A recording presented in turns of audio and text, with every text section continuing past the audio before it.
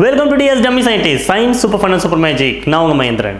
இன்னைக்கு வீடியோல எதை பத்தி பார்க்க போறோம் அப்படின்னா இண்டஸ்ட்ரியல் ரெவல்யூஷன், அதாவது தொழில் புரட்சி இந்தியாவில் எங்கே எப்போ எப்படி ஸ்டார்ட் ஆச்சு, இந்தியாவை எப்படியெல்லாம் வளர்ச்சி அடைய வச்சுச்சு, இப்போ வர இண்டஸ்ட்ரியல் ரெவல்யூஷன் 4.0 இந்தியாவை எப்படியெல்லாம் வளர்ச்சி அடைய வைக்கும் அப்படின்னு இந்த வீடியோவில் பார்க்க போகிறோம். ஸோ இந்த வீடியோ பார்க்கறதுக்கு முன்னாடி நான் போன வீடியோவில் ரொம்பவே டீட்டெயில்டாக இண்டஸ்ட்ரியல் ரெவல்யூஷன் உலகத்தில் எங்கே எப்போ எப்படி ஸ்டார்ட் ஆச்சு, நம்மளோட வாழ்க்கையை எப்படியெல்லாம் மாற்றுச்சு, உலகத்தோட பொருளாதாரத்தை எப்படியெல்லாம் மாற்றுச்சு அப்படின்னு சொல்லிட்டு நான் போன வீடியோவில் சொல்லியிருந்தேன். ஸோ இந்த வீடியோ பார்க்கறதுக்கு முன்னாடி அந்த வீடியோவை பார்த்துட்டு வந்தீங்க அப்படின்னா இந்த வீடியோ உங்களுக்கு ரொம்பவே டீட்டெயில்டாக நல்லா புரியும். ஸோ அந்த வீடியோட லிங்க்கை இந்த வீடியோட டிஸ்கிரிப்ஷன் பாக்ஸில் கொடுத்துருக்குறேன், போய் பார்த்துட்டு வந்து இந்த வீடியோவை கண்டினியூ பண்ணுங்கள். இப்போது இந்த வீடியோக்குள்ளே போகலாம்.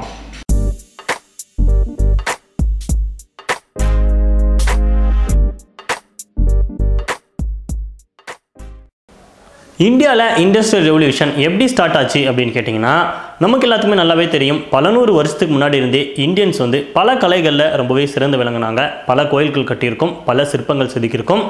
ஆயக்கலைகள் 64 அப்படின்னு சொல்லிட்டு பல புக்கில் நம்ம படிச்சிருப்போம். அதில் ஒன்று தான் ஆர்ட்ஸ். பிரிட்டிஷ்காரங்க ஆட்சி செய்யறதுக்கு முன்னாடி இருந்தே முகல் பீரியட்லேருந்தே ஆர்ட்ஸ் அண்ட் ஹேண்டிகிராஃப்ட்ஸில் நம்ம ரொம்பவே சிறந்து விளங்கியிருக்கோம். ஹேண்டிகிராஃப்ட்ஸ் அப்படின்னா கைவினை பொருட்கள், கையில் செய்கிற பொருட்கள். அந்த பொருட்கள் நம்ம ரொம்பவே அழகாக பெஸ்ட்டு டிசைனாக செஞ்சதுனால அது ஃபாரின் மார்க்கெட்டில் ரொம்பவே டிமாண்ட் அதிகமாச்சு, பயங்கரமாக விற்க ஆரம்பிச்சிச்சு. நம்ம அப்போவே அந்த பொருட்களெல்லாம் ஃபாரினுக்கு எக்ஸ்போர்ட் பண்ண ஆரம்பித்தோம். அது மட்டும் இல்லாமல் 1700க்கு அப்புறமேட்டுக்கு காட்டன்ஸை நிறையா விளைய வச்சு அதை வச்சு டெக்ஸ்டைல்ஸை தயாரித்து அதையும் நம்ம வெளிநாட்டு மார்க்கெட்டுக்கு விற்க ஆரம்பித்தோம். அப்போ நம்மளோட க்ரோத் ரொம்பவே நல்லா இருந்துச்சு. 1760களில் பார்த்திங்க அப்படின்னா கிரேட் பிரிட்டனில் ஃபர்ஸ்ட் இண்டஸ்ட்ரியல் ரெவல்யூஷன் ஸ்டார்ட் ஆச்சு. கொஞ்சம் கொஞ்சமாக டெக்ஸ்டைல்ஸ் இண்டஸ்ட்ரீஸ் ஆரம்பிக்கப்பட்டது. அப்போ கூட நம்மளோட டெக்ஸ்டைல் பிஸ்னஸ் அடி வாங்காமல் ரொம்பவே நல்லா தான் போய்கிட்டு இருந்துச்சு. பல நாடுகளுக்கு நம்ம அப்போ கூட எக்ஸ்போர்ட் பண்ணிக்கிட்டு தான் இருந்தோம். அதுக்கப்புறம் கொஞ்சம் கொஞ்சமாக ஸ்டீம் பவர் கண்டுபிடிக்கப்பட்டது. ஸ்டீம் பவர் கண்டுபிடிச்சதுக்கு அப்புறமேட்டுக்கு 1800க்கு அப்புறம் பிரிட்டிஷ்காரங்க என்ன பண்ணாங்க அப்படின்னா ஸ்டீம் பவரை யூஸ் பண்ணி ஸ்பின்னிங் மில்ஸை ஓட்ட ஆரம்பித்தாங்க. அப்படி அவங்க ஸ்டீம் பவரை யூஸ் பண்ணி ஸ்பின்னிங் மில் ஓட்டினதுனால அவங்களோட டெக்ஸ்டைல்ஸ் ப்ரொடக்ஷன் காஸ்ட் ரொம்பவே கம்மியாச்சு. துணியை தயாரிக்கிற காஸ்ட் 85% குறைஞ்சிச்சு. ஸோ அப்போ அவங்களோட துணி ரொம்பவே லோ காஸ்ட்டுக்கு விற்க ஆரம்பிச்சிச்சு. அதை பல நாடுகளுக்கு அவங்க எக்ஸ்போர்ட் பண்ணாங்க. ஸோ குறைஞ்ச விலையாக இருந்ததுனால பல நாடுகளும் அதை வாங்கி பயன்படுத்த ஆரம்பித்தாங்க. அதனால் நம்ம இந்தியாவால் பல நாடுகளுக்கு எக்ஸ்போர்ட் பண்ண முடியல, அவ்வளோ லோ காஸ்ட்டில் நம்மளால் கொடுக்க முடியல. ஸோ நம்மளோட டெக்ஸ்டைல் பிஸ்னஸ் பயங்கரமாக அடி வாங்குச்சு.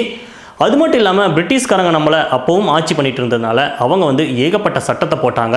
அப்படி அவங்க போட்ட சட்டங்கள்லாம் எப்படி இருந்துச்சு அப்படின்னு கேட்டிங்கன்னா, திரும்ப திரும்ப நம்மளை காட்டன்ஸ் தான் விளைய வைக்கணும் அப்படின்ற மாதிரி சட்டங்கள் அதிகமாக இருந்துச்சு. ஸோ அதன் விளைவாக நம்ம ஏகப்பட்டதாக காட்டன்ஸை விளைய வச்சோம். அப்படி காட்டன்ஸை விளைய வச்சு துணிகளை தயாரித்து வெளிநாட்டு மார்க்கெட்டுக்கு விற்றா அது விலை போகலை.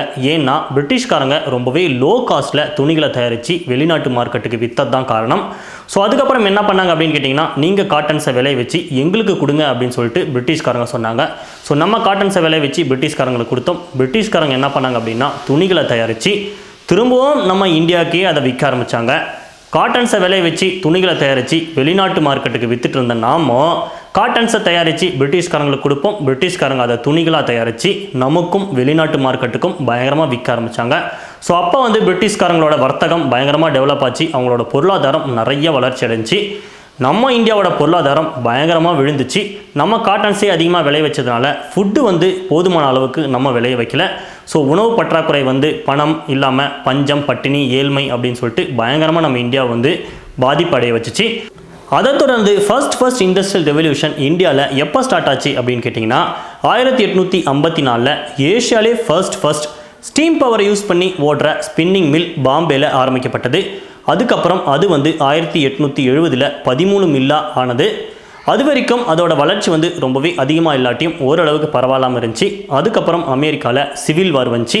அந்த சிவில் வாரை தொடர்ந்து அமெரிக்காவிலேருந்து வெளியே வர டெக்ஸ்டைல் சப்ளை ரொம்பவே கம்மியாச்சு. ஸோ அதை இந்தியா பயன்படுத்திக்கிட்டு நம்ம டெக்ஸ்டைல்ஸை சப்ளை பண்ண ஆரம்பித்தோம். ஸோ அதனால் 1895 அந்த மில்ஸ் 70 மில்லாக ஆச்சு. அதுக்கப்புறம் 1915 83 மில் ஆச்சு. 1920 ரிசெஷன் வந்துச்சு. ஸோ அதனால் அந்த மில்ஸோட க்ரோத் ரொம்பவே ஸ்டேபிளாக இருந்துச்சு.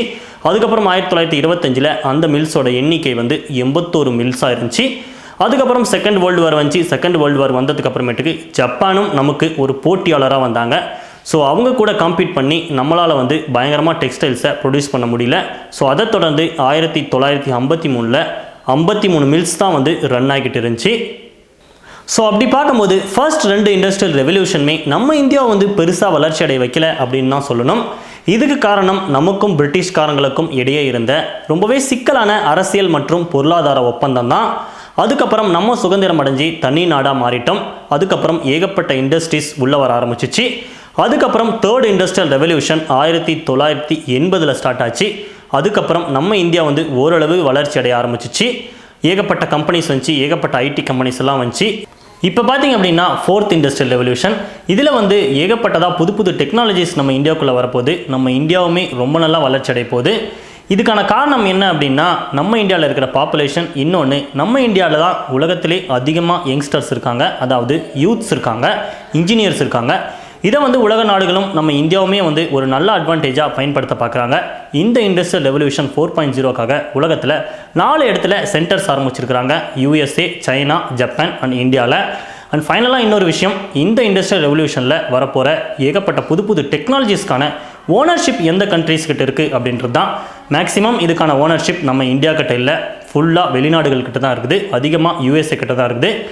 மேக்ஸிமம் நம்ம ஓனர்ஷிப்பே இல்லாத நம்ம கண்ட்ரியே இந்த அளவுக்கு வளர்ச்சி அடையும் அப்படின்னு சொல்லிட்டு பல பேர் கணிக்கும் போது, அந்த டெக்னாலஜிஸ்க்கான ஓனர்ஷிப்ஸ் இருக்கிற கண்ட்ரிஸ் எந்த அளவுக்கு வளர்ச்சி அடையும் அப்படின்னு சொல்லிட்டு நீங்களே யோசிச்சு பார்த்துக்காங்க. நம்ம இந்தியன்ஸ்கிட்ட இருக்கிற திறமைக்கும், நம்ம இந்தியன்ஸ்கிட்ட இருக்கிற ஹார்ட் ஒர்க்கும், நம்ம இந்தியன்ஸுக்கு ஒரு நல்ல எஜுகேஷன் சிஸ்டம் இருந்து சயின்ஸ் அண்ட் டெக்னாலஜிக்கு ரொம்பவே நல்ல இம்பார்ட்டன்ஸ் கொடுத்துருந்தோம் அப்படின்னா, இப்போ இருக்கிற டெக்னாலஜிஸில் அட்லீஸ்ட் பாதி டெக்னாலஜிஸ்க்கான ஓனர்ஷிப்பாவது நம்ம இந்தியா கிட்ட இருந்திருக்கும். அப்படி இருந்தது அப்படின்னா நம்ம இந்தியாவோட நிலைமையே இப்போ வேறு மாதிரி இருந்திருக்கும். ஸோ இனிமேலுக்காவது நம்ம நல்லா படிக்கணும், நல்ல ஒரு இன்னோவேட்டர்ஸாக ஆகணும். ஸோ இதே மாதிரி இன்ட்ரெஸ்டிங்கான சயின்ஸ் அண்ட் டெக்னாலஜி வீடியோஸ்லாம் நீங்கள் பார்க்கணும் அப்படின்னா எங்கள் சேனலுக்கு சப்ஸ்கிரைப் பண்ணுங்கள், நோட்டிஃபிகேஷன் பெல் சிம்பிளை கிளிக் பண்ணுங்கள், அப்டேட்ஸ்க்கு சோஷியல் மீடியா பேஜஸ் எல்லாம் ஃபாலோ பண்ணுங்கள். இந்த வீடியோ பிடிச்சிருந்தா லைக் பண்ணுங்கள், ஷேர் பண்ணுங்கள், கமெண்ட் பண்ணுங்கள். அண்ட் இன்னொரு இன்ட்ரெஸ்டிங்கான சயின்ஸ் அண்ட் டெக்னாலஜி வீடியோஸோட நான் உங்களை சந்திக்கிறேன். Until then, bye from Dummy Scientist. Science, super fun and super magic.